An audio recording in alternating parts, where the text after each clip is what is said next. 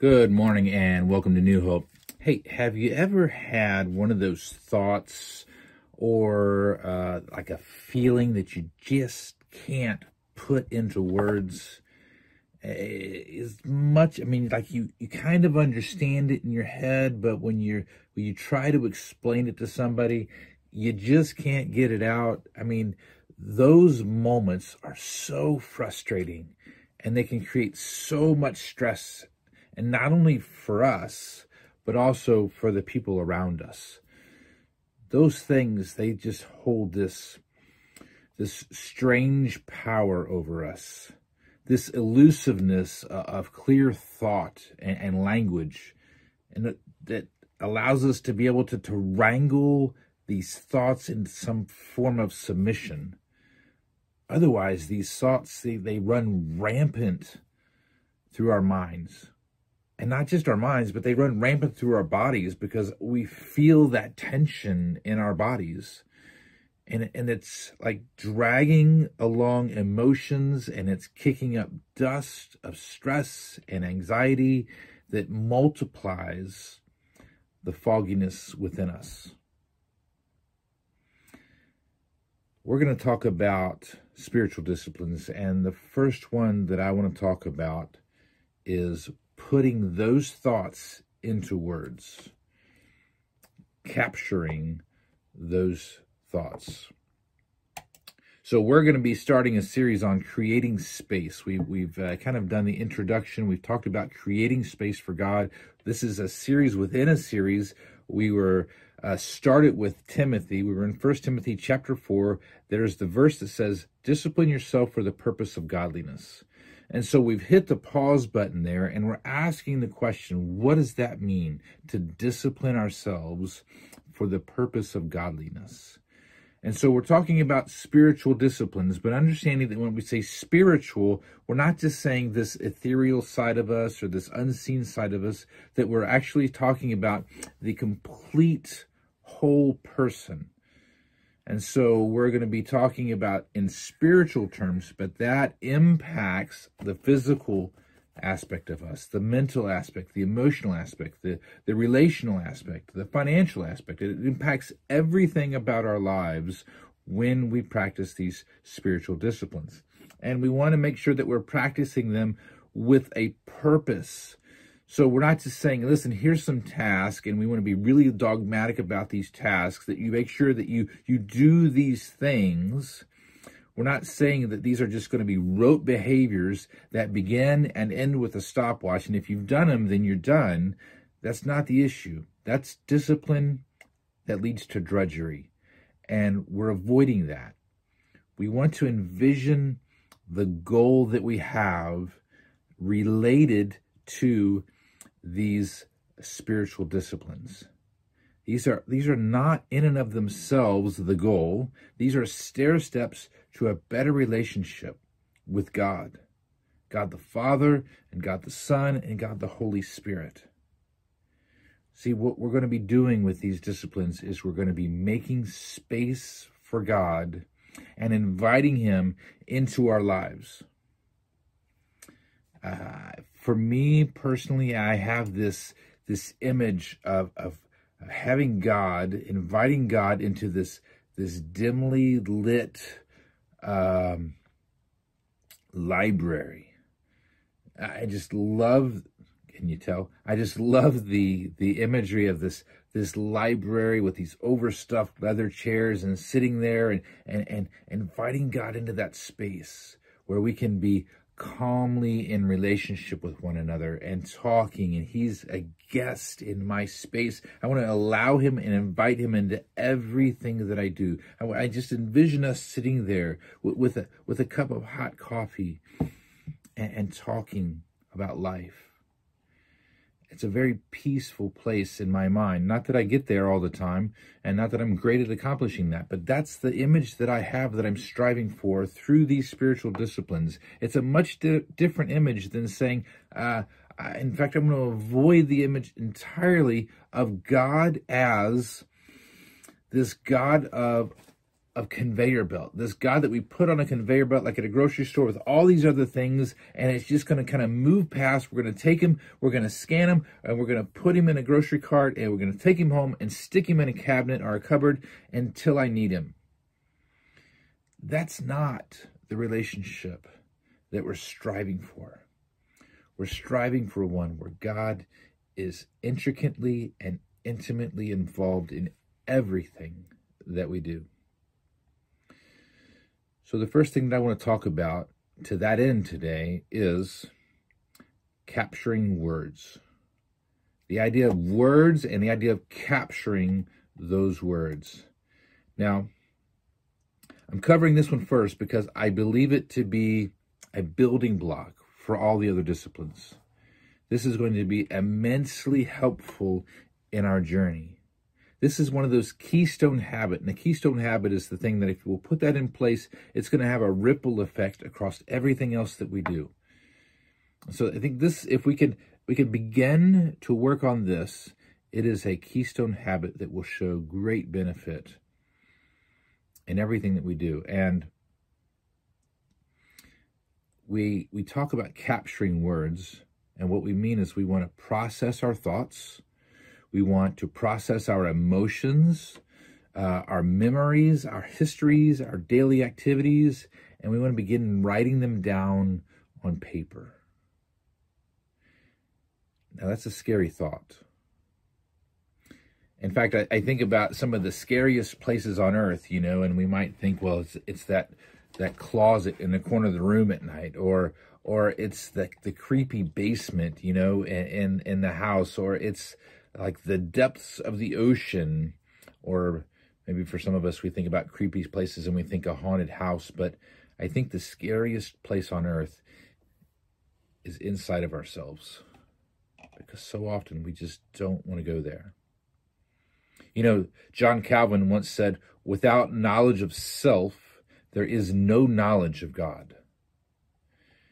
And that's not even a new idea. That's like Socrates said something similar back like in 400 BC. He said, an unexamined life is not worth living. Paul tells the church in the Newer Testament, he writes a letter to the Corinthians and tells them to examine themselves, to test themselves, to dig into your interior heart and your thoughts and examine what's going on. So capturing words on paper is one of the best, if not the best, way of doing that. If our goal is to create a genuine relationship with God, and I hope that's our goal as we step into this series, if that's our goal, to create a genuine relationship with God, then we have to be vulnerable with Him. We have to truly share our souls with Him. And we cannot do that if we don't know ourselves well enough to share it. And herein lies the power of words. See, if we can capture that, we need to place that in words. If we can carve out some time to process our thoughts, to process our emotions, to process our memories, to corral it all onto paper, then that's going to be immensely helpful in us understanding ourselves. And again, we go back to that idea, well, I can't put it into words. And this is where the work comes in. We need to ask the question, is the struggle of finding the words to corral these thoughts, is it worth it? Is it worth it for all the benefits that we're going to get? You know, the rambling emotions, the rambling thoughts, the chaos that bombard us from within, they must be tamed, and the only way to do it is to capture them. Some people ignore them. I got a friend who, whenever we begin discussing difficult topics or emotional things, He talks about getting a shovel. He just takes all that stuff out back and buries it in the yard, and so he doesn't have to deal with it. He's going to bury all that, bury the emotions, and not deal with it. And I have to admit that I have done that from time to time. Some drown them out. We either get in the car, turn on the radio, and turn it up. We come home, we sit down, and we turn on the television. We get on the computer. We start surfing the web. We get on our gaming system and play our games. We open up our phones and kind of drown everything out by going through our phones, on and on and on. So many different ways that we drowned out those things. We ignore them. And then there's also the people who medicate them into a false submission. We can meditate all those emotions, all those thoughts, all that chaos. We can medicate it into a false submission with alcohol or with drugs. Some people do it with anger at the world. Some people do it with food or shopping, again, etc. So many ways. But if we can harness the power of that stuff that's going on inside of us, then they become great resources for growth. They become excellent resources for creation. You know, the gospel writer John, he opens up his gospel saying, "In the beginning was the Word." See, there's that idea that the Word, the importance of the Word. The Word was clear. It spoke creation into existence. It revealed a benevolent God to mankind. The Word chased back chaos and darkness. And I believe God uses that language very intentionally. Word. And if we will do the work, then the words, we can do the same. They can do the same for us. If we will do the work and capture all of that internal stuff in words, then we can have creation. We can create new things. We can see God more clearly. We can chase back the darkness and the chaos. But we're not going to do that all by ourselves. See, this is the same word that indwells within us through the Holy Spirit. And with the Word, the Holy Spirit, the Spirit of Jesus, with the Word in us, then we partner with Him. And then we can wrestle through life and capture things and put it on paper. Paul writes to the Romans in chapter 8, he says, "In the same way, the Spirit also helps our weakness. We do not know how to pray or write or journal or express as we should, but the Spirit Himself intercedes for us with groanings too deep for words, and He searches the hearts, knows the mind of the Spirit is, because He intercedes for the saints according to the will of God." And then he also writes to the church in Corinth. He says, "For to us God revealed them through the Spirit. For the Spirit searches all things, even the depths of God. For who among men knows the thoughts of a man except the spirit of the man which is in him? Even so the thoughts of God no one knows except the Spirit of God.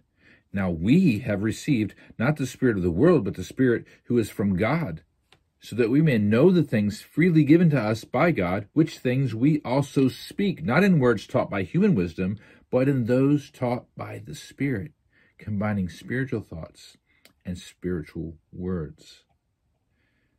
I think what this passage is talking about is the difficulty of probing our thoughts, the difficulty that we have sometimes of placing all of the stuff that goes on in our heads and in our hearts into tangible language for examination, and how God will help us do that. And the beauty of this is that it's one of the reasons that God indwells us. One of the reasons that God lives within us in order to help us. That is the Holy Spirit. He's the helper. And so as we are striving to find ways to make space for God, God partners with us to move around the interior mess, to redecorate, to reorganize inside of us.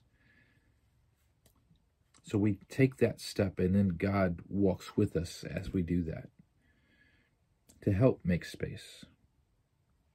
It's a beautiful aspect that, again, right away, God is walking with us to accomplish that.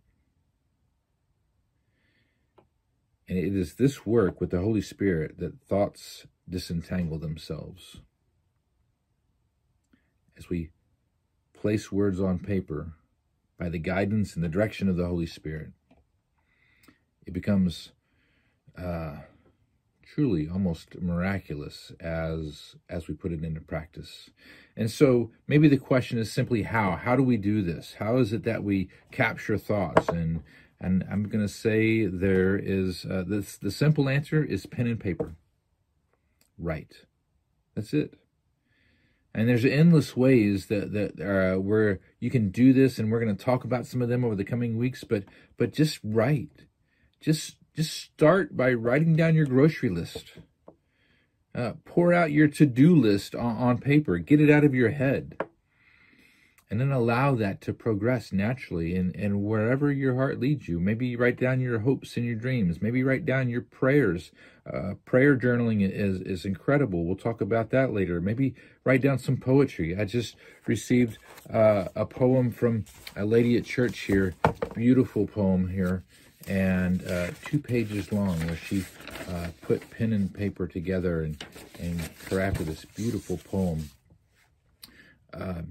Study as you open your Bible to study a passage. Jot down your thoughts about it and jot down what you're learning. Meditation, if you just meditate on some aspect of life, you can journal through that. What are you thinking? What's going through your heart as you're doing that? Gratitude. Write down the things that you're thankful for. We so often get caught up in thinking about the things that anger us, or the things that we're not thankful for, the things that we want that we don't have. But journaling about things that we're thankful for can really change our hearts. And I tell you, it's really a strange thing. It is so strange because it's very, very difficult to start. I absolutely love journaling, and I love the concept more than I love the actual doing it, because it's a chore, but it's worth it. It's difficult to start. And some days it's going to seem absolutely pointless. You get done and really all you have is like a grocery list or a to-do list. But some days you will sit back in awe and you will surprise yourself by stringing together some cohesive thoughts that finally capture what you've been thinking, or what you've been feeling, or what you've been fearing. So I want to encourage you. I want to challenge you to start. Simply sit and write 20 minutes each day. And at this point, no specific agenda. Just sit down and write for 20 minutes. Just fill pages. If you'll do this consistently, then your body and your mind and the spirit will pour out of you what needs to come out, if you stick with it. So we say, if it's worth it, what are the benefits? Well, again, disentangling thoughts is huge, but it goes far, far beyond that. In fact, there's modern studies that talk about the benefits of journaling and writing down your thoughts that are in excess to what Scripture talks about. And so the modern benefits, one article says, writing has incredible benefits for our cognitive processing and decision-making capabilities. Writing down your thoughts forces you to articulate them in a different medium. Again, that's capturing those thoughts and feelings and put them on paper. It forces us to articulate them in a different medium. You have automatically started processing information when you write it down. It adds to your understanding and helps clear up any vagueness those ideas may have had while just running through your head. Love that. A list of other things that are benefits. It actually has been shown to reduce anxiety and depression.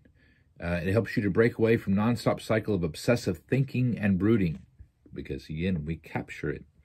It improves the awareness and perception of events. It regulates emotions. We begin to be able to understand our emotions better. It encourages awareness. It actually has an impact on physical health.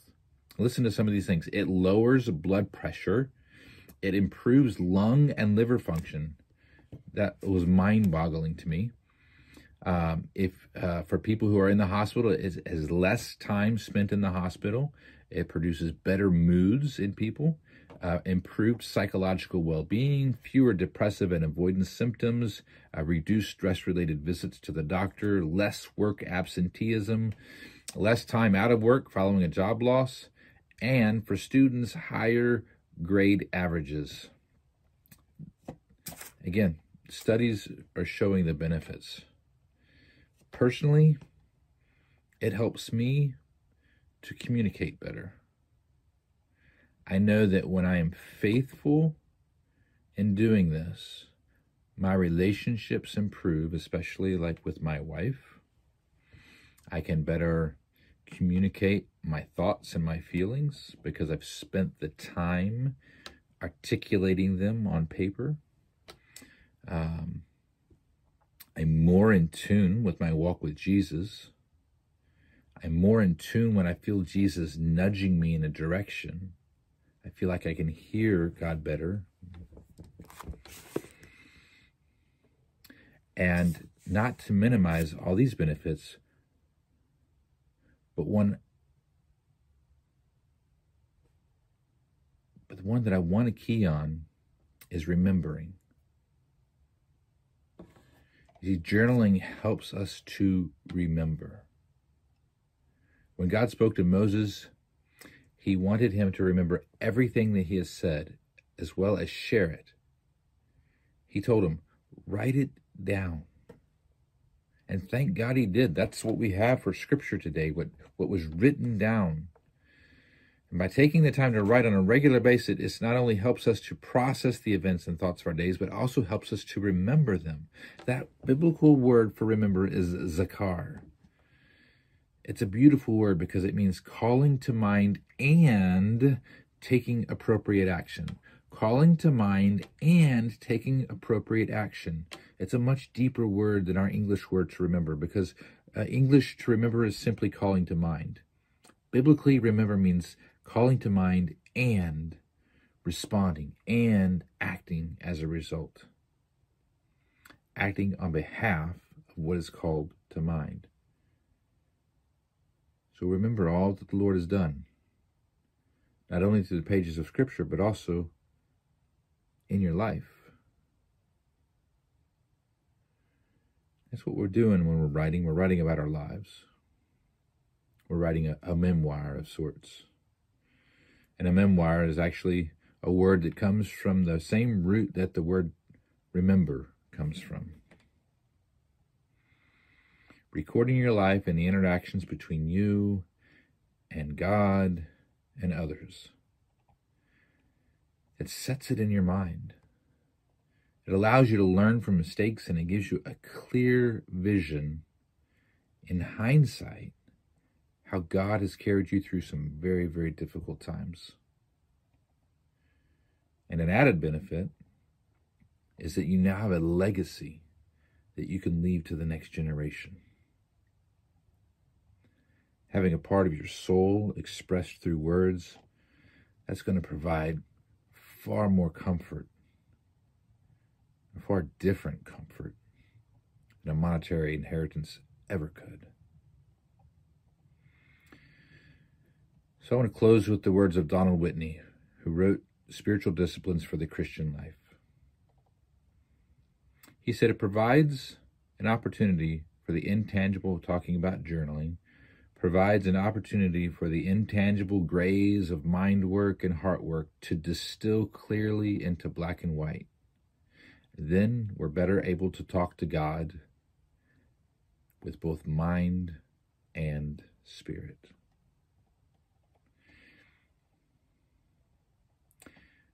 You know, when we take communion in the church, we learned that through the journaling process that God did. Through the inspiration of God, Scripture was written. And that tells us the events of his Son as he walked this earth. It tells us about the night that his Son sat at a meal with 12 of his students, and how he used the elements of that meal to express words. I mean, complex words, complex imagery. He says, I'm using bread and cup to explore the depths and the implication of the entire biblical story. And then Jesus shares the words that are recorded in pen and ink, and he says, they're meant to help us to remember, to call to mind, and to take appropriate action.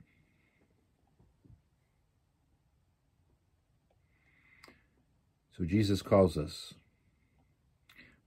into this journey, calls us into this process of remembering. He invites us to do that.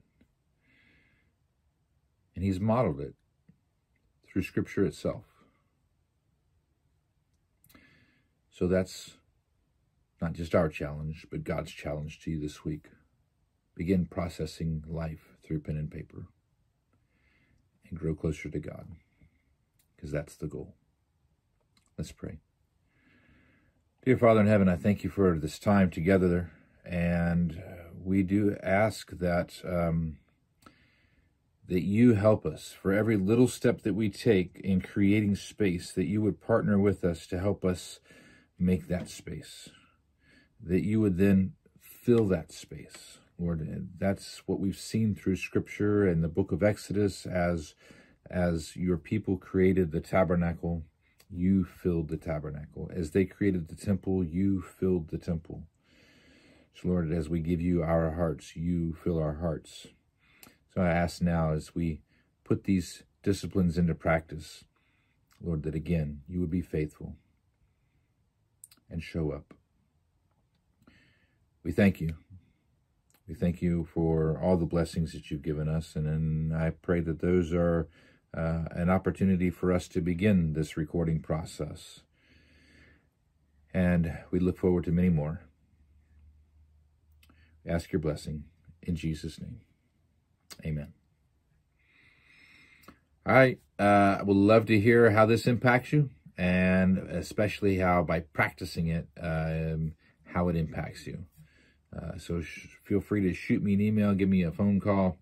I look forward to hearing about it, and we'll cover another discipline next week. Stay safe and stay healthy.